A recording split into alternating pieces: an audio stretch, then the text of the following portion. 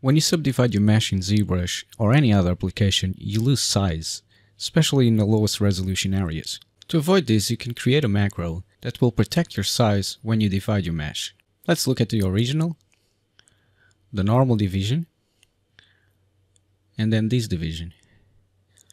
You can download this macro in my Gumroad. I'll leave a link in the description.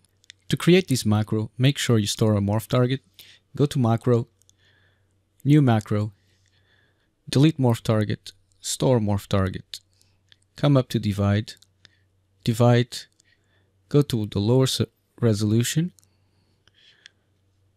switch the morph target, higher resolution, go to macro, and macro, and save it in your ZStartup Macros Misc folder. Now if you go to Preferences, Config, Enable Customize, you can simply drag that macro anywhere into your UI. Come out and Enable Customize and press Store Config, and this will come up next time you load ZBrush.